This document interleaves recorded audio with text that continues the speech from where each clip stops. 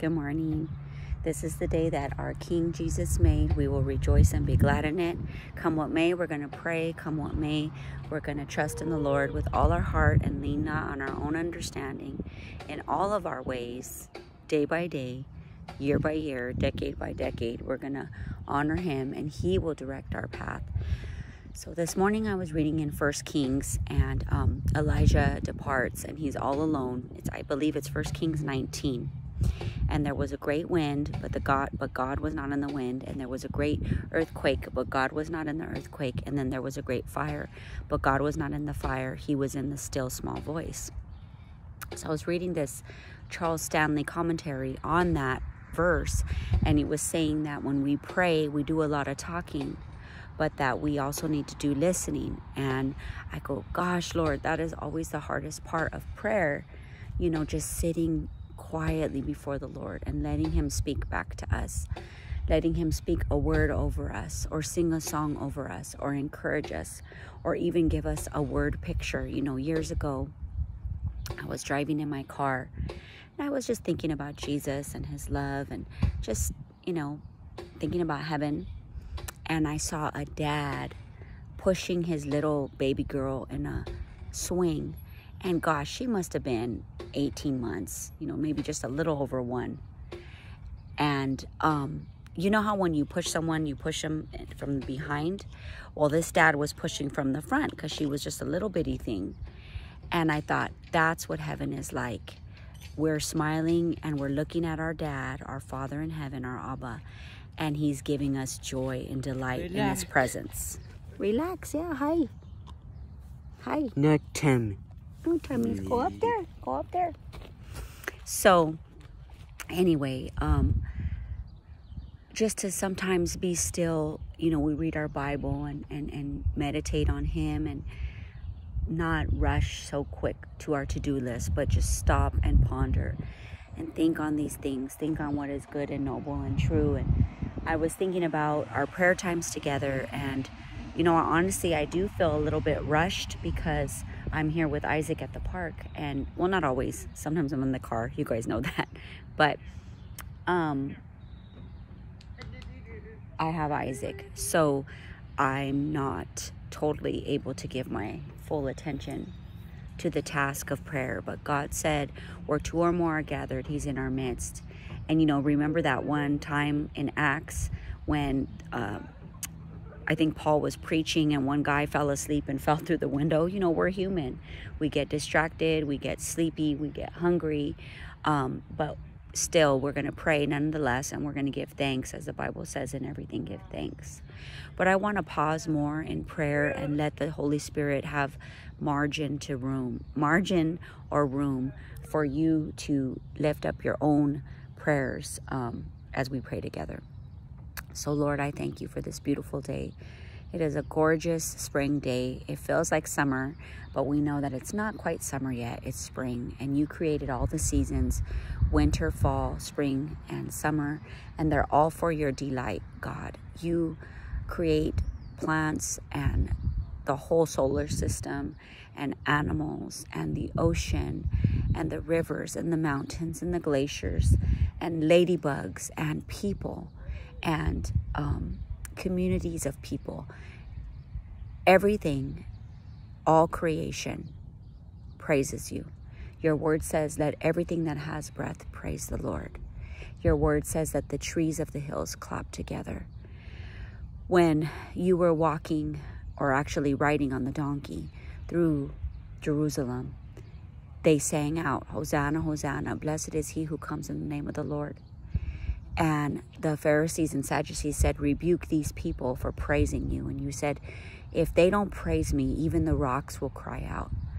So if the rocks cry out your praises, if the ocean roars your name, if the sun, the moon, the stars, the galaxies, all of creation, even birds sing to you. Flowers, they open in delight when the sun comes up in the morning. If all creation praises you, we will praise you, Lord. We will choose to be still and know that you are the Lord, that you are God. You are God most high. You are God on high. You are the Lord of heaven and earth. everything above the earth and under the earth. And we just praise you and bless you. Thank you for the kingdom work that you're doing, God. You are God. You are Abba. You are our rock. You are the God of our future. You promised to give us a future and a hope. And even when things seem so dark and so painful and so hard, you never fail us. You never leave us. You work all things, even the harshest of circumstances, together for our good and for your glory and for your pleasure, Lord. Glory, glory, glory to the Lamb who was slain. Worthy, worthy, worthy to the one who is able to open the scroll, Lord. You alone, Jesus, are wise. You are our high priest and intercessor. You're Elkanah, jealous God. You're jealous for our love. You don't want us to give our delight or our love or our devotion to any other, not even to a spouse or to family or to a ministry or to any good thing, to a career, to anything, a hobby. You alone want our sole attention and our heart. So help us to worship you with a pure heart, with an undivided heart, Lord God. And dear Jesus, I just want to stop and pause and pray so we can hear your voice of what your Spirit is speaking to us right now, Lord.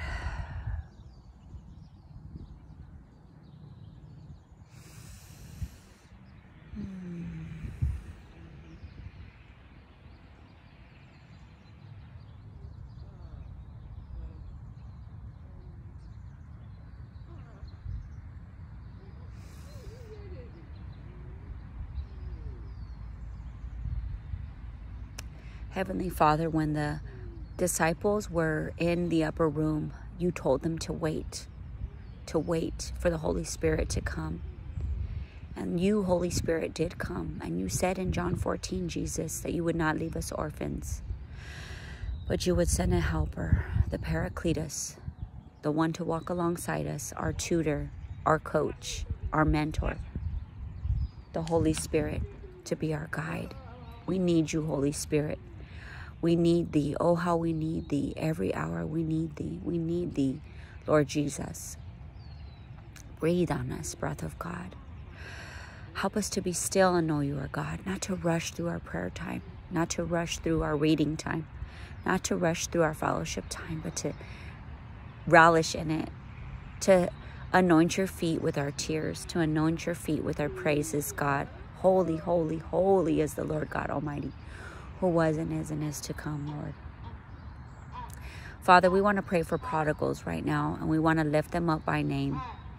I pray, dear God, for my family members who are lost, who are backslidden, who don't know you, or who've walked away from you. You know them by name. Let's lift them up by name. Right now, you can say it out loud or you could say it silently. We're praying for prodigals.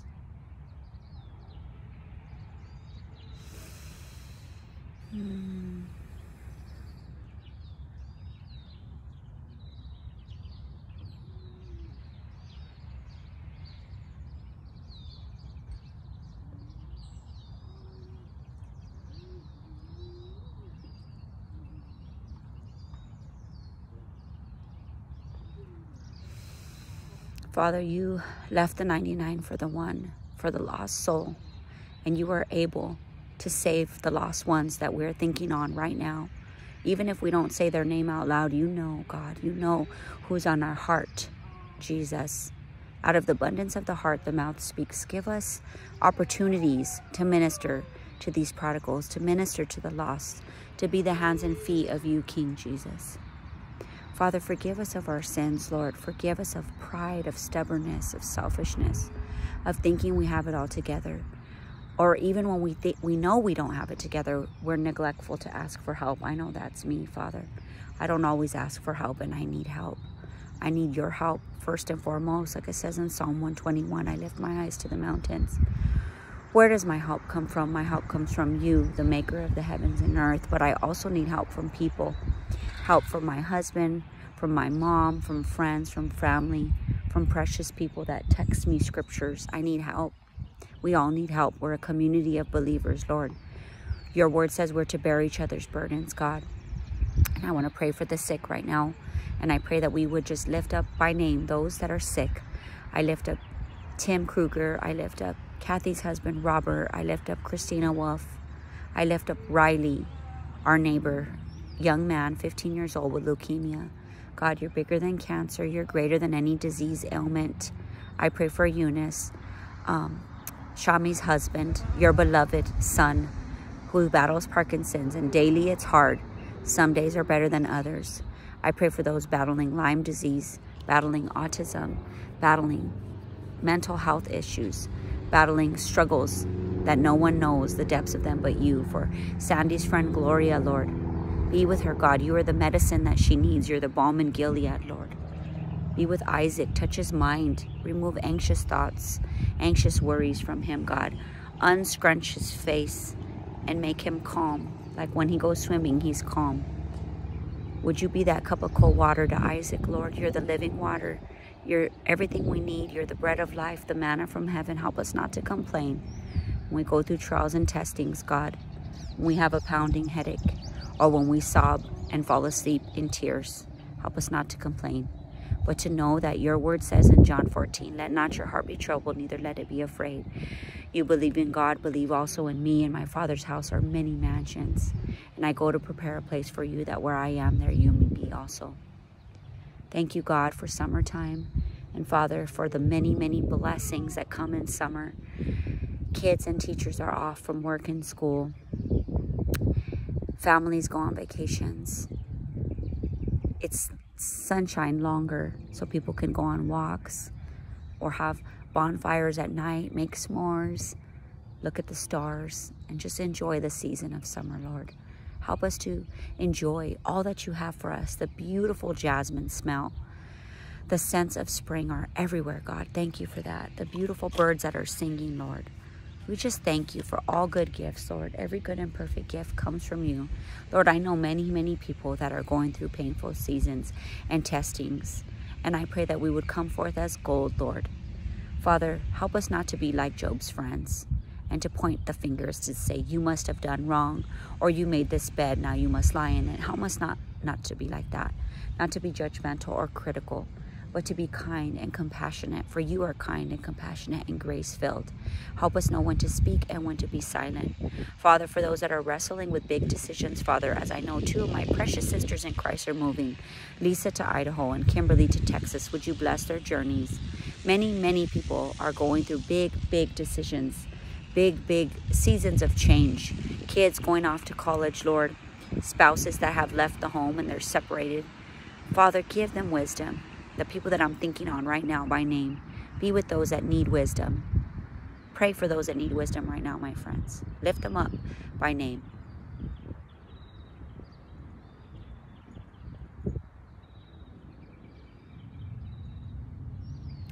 Jesus, your word says that you're a lamp unto our feet and a light unto our path, that you are Logos, the living word of God, and you give us a Rhema word, a specific word. Jesus, we want to build upon that intimacy. When we became saved, your Holy Spirit ignited us and delighted us, and we need your Holy Spirit and your word to be that lamp unto our feet and a light unto our path for every single day, God. The days are long and hard, but you're coming again. Maranatha, come quickly, Lord Jesus. Holy Spirit, illuminate our eyes. Help us to see as you see. Give us opportunities to be there for the weak, the sick, the wounded, the hurting, the broken. We love you, God. You are the friend that sticks closer than a brother. You are the Lamb of God. You are the bridegroom, Jesus. Come quickly for your bride. We're ready. And forgive us of our sins, and may we be found faultless when you come, Jesus. Yes, we're sinners in the process of sanctification, but we know that you're coming. Help us to be a bride that's ready. We love you, Jesus. In your name, we exalt you and we praise you in your name. Amen. God bless you guys.